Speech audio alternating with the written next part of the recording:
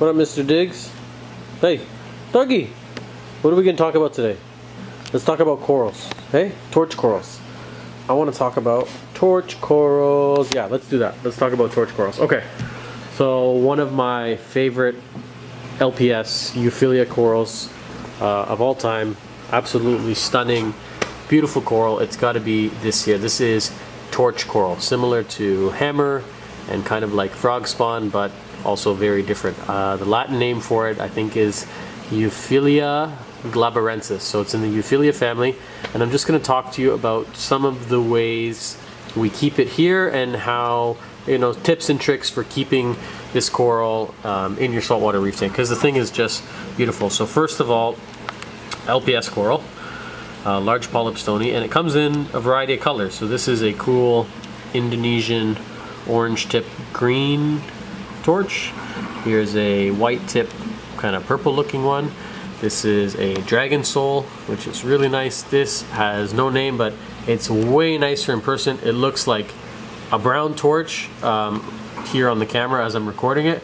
It's actually really cool. It's yellowy, it's golden, it's got purple stripes, and it's got a very unusual blue tip. This one is bleached, so it looks kind of cool, but it's not actually completely healthy. This one should be a deep purple, almost like him, with a green tip, and it's not healthy. So when you're looking for torch, you want to see deep, rich color. Even though that looks pretty cool, it is healthy, I guess. It's alive, it's open, it's growing. It's just the coral is bleached, so it's dropped some of that bacteria that actually gives it this color. We got one more up here, and I think I have a better example of him. So when you're buying torch, you want to see rich, deep color. Let me see if I have some examples here in our actual tanks. Yeah, so that one should look closer to this, like a deep purple. Something else to look out for, you always want to check the skeleton of the torch just to make sure that it, see how it extends down nicely and there's no recession or, it's kind of hard to see, gaps.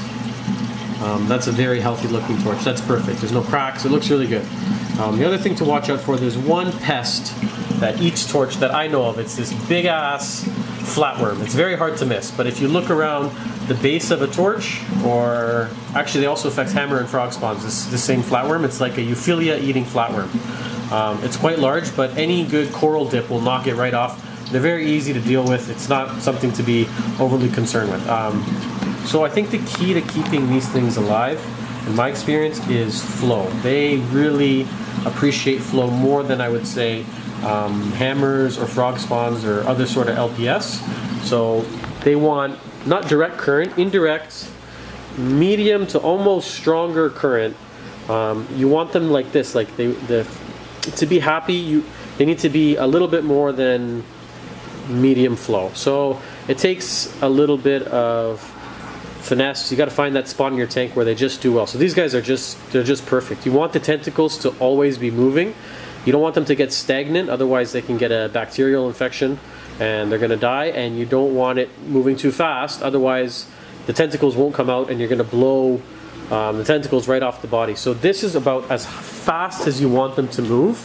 This is pushing it. This is Dylan's tank, so he's got pretty heavy flow directed at them. They do seem still pretty happy. This is a little bit more than I'd personally want. You kind of see how he's tentacles are blowing pretty strong, like away from the skeleton, but torch-like flow, and these things are growing and happy, so they can handle it. They do come out of the ocean with crazy current. So number one thing is flow. Second is light. I would say low to medium light. So in this tank they're about halfway up, and this one same thing. They're about closer to the bottom actually. So the par is about, I want to say 150. If you got flow and light, the next key thing for torch, I would say, when we're looking at trace elements, is magnesium. Like most LPS corals, these guys consume quite a bit of magnesium. So if you don't know what your magnesium levels are at in your tank yet, I would definitely test those. I personally like the Aquaforce test kits. This one's also easy to use and quite good. This is from Salifert.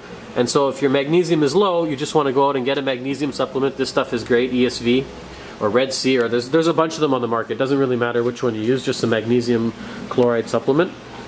And I like to keep my mag elevated. So most like test kits or brands will tell you 1300, 1350. For me, that's the bare minimum. I shoot for 1450 to 1500 magnesium levels, and I find that the LPS just love it, and you're not going to hurt your tank by keeping it on the higher end of that scale. So I say 1500 is great. That's where we strive to keep all of our tanks, and the LPS and the torch corals, they really appreciate it.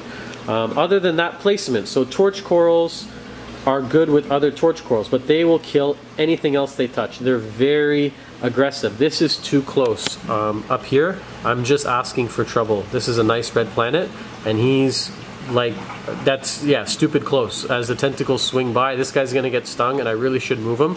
The Kenya tree is over here. He's getting directly touched and almost looks as if he's bothering the torch and encroaching on him. But yeah, you gotta give him space, because anything they touch, they're gonna kill, except for other torches, which is cool because you can kind of do these gardens, and you can put them closer to other Euphyllia species like frog spawn and hammer. I know if you read on a lot of forums, people say that they can't touch. I'm going to say that's simply untrue.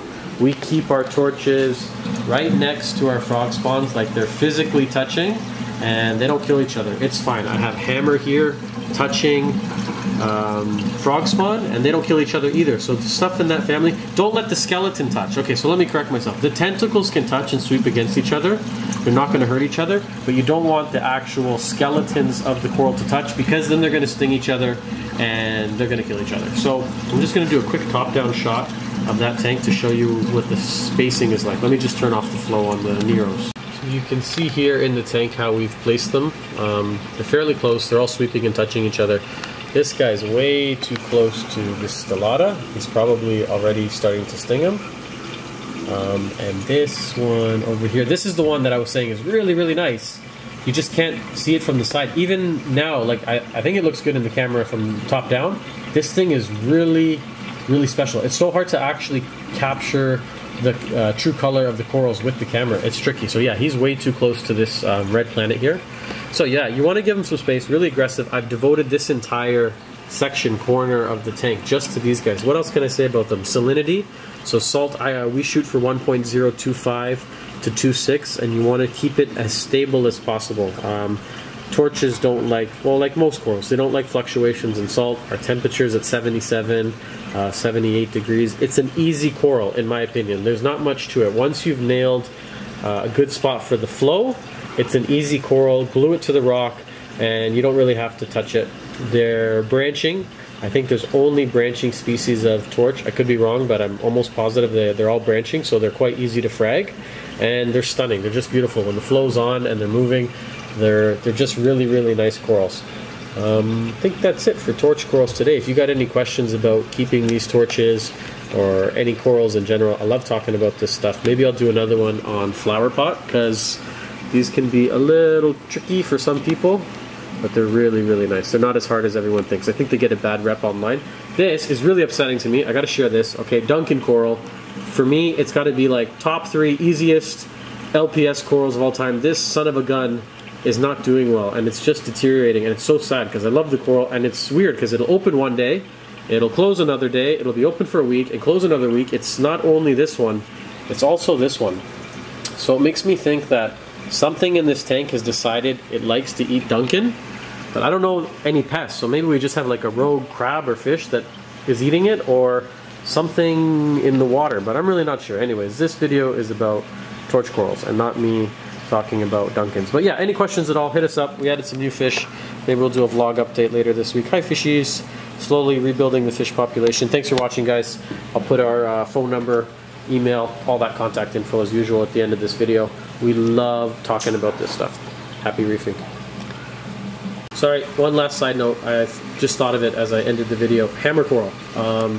Just because I talked so much about torch coral, hammer coral is almost exactly the same as torch in every respect. Everything that I just said about torch applies to hammer. In terms of care, the only difference I see is they like, or I find that they like slightly less flow than torch corals. They're going to close up under the same, usually under the same amount of flow.